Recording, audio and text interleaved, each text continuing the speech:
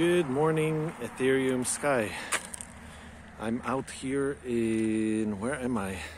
I'm in Palmer, in Alaska, about an hour north of Anchorage.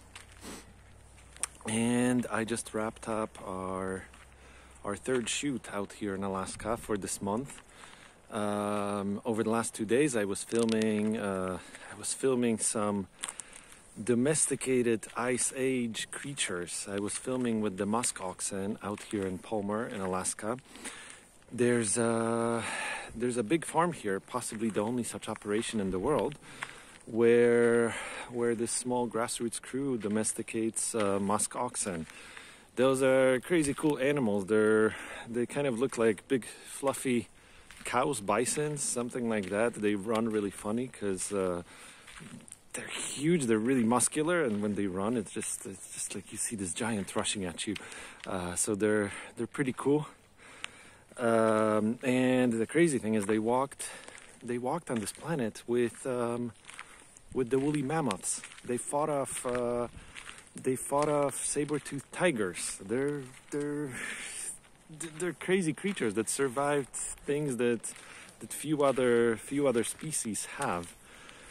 And it was a really nice shoot. I'm always very cautious about filming any attractions that deal with animals, simply because I've seen way too much abuse in my life, and way too many places use animals just as a product, just as a means to make money. And I was so happy and really relieved to see that this was not the case here at the Musk Ox Farm.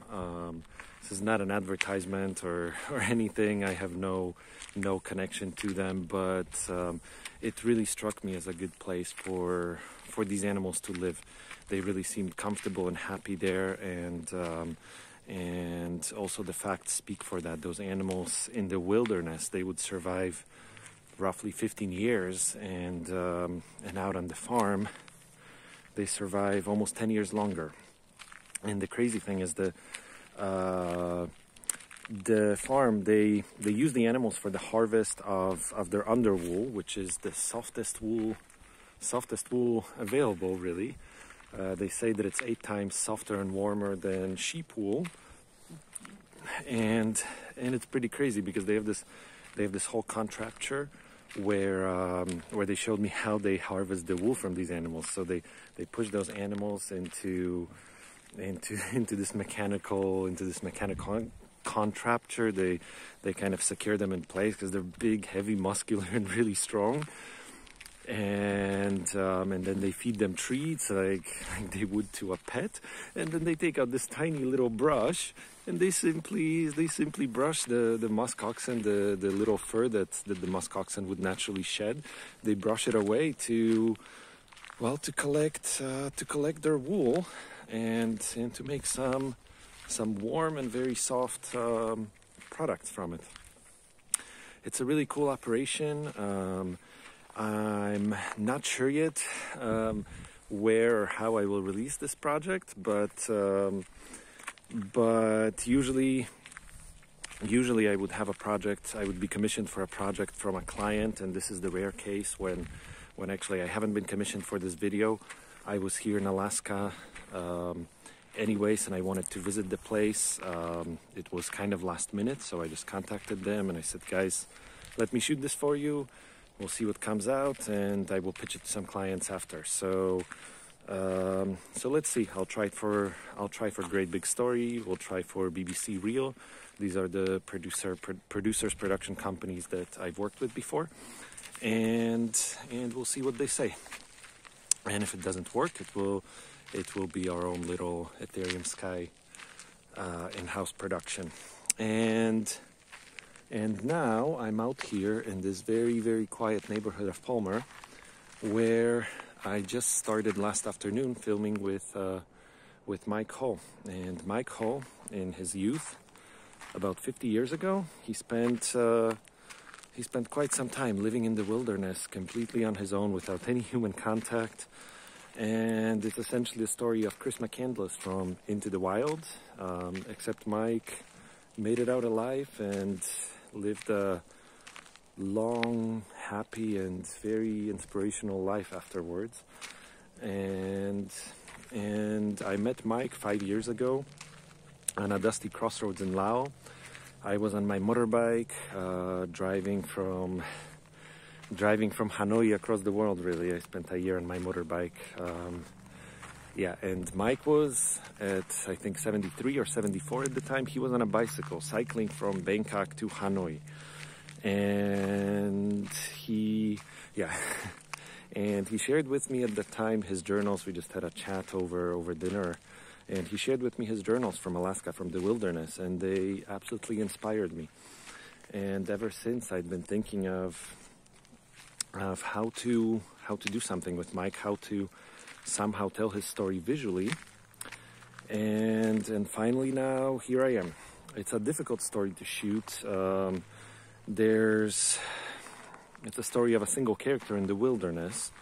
Not many people who have been influential in Mike's life back then in his early days are around or are available to be filmed. So this presents a lot of challenges for this story, but over the next week we're going to visit some key figures, some key people in Mike's life. I'm going to talk to them. I'm going to do some interviews with Mike. We're gonna go spend a bit of time in the tundra, and we're going to see what comes out of it. I have to say that with most of my projects, I have a more defined idea of where things are going, of where I want to take them. This project, it's not there yet, which is not necessarily a bad thing, because this was part of the understanding when I was coming out here to Alaska that I didn't know enough about this story. I wanted to get to know more. I wanted to see if there's enough content for a full feature film or for a short film at least. And I wanted to see if and what we could possibly do with this story. So that's what I'm spending this week on. And yeah, so it's the morning where we just had a bit of coffee. I just camped. I just packed up all our gear, barely fitted into my sports car. I keep using that phrase as a joke. I never thought I'd be talking about my sports car ever in my life. But I'm actually kind of starting to like this car.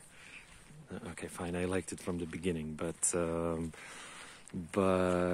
yeah, I'm supposed to return it tomorrow, and I might have to extend it for a few days because we're planning this bigger road trip out towards the tundra, and we kind of could use some transportation. So let's see. Anyways, we're about to head towards Anchorage for tonight to meet some more of Mike's friends, and then tomorrow probably head up towards Paxton area in kind of central eastern Alaska, I guess, and we'll see how it goes from there.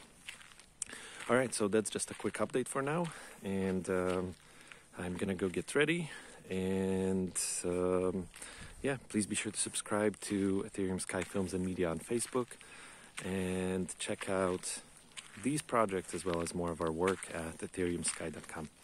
Take care.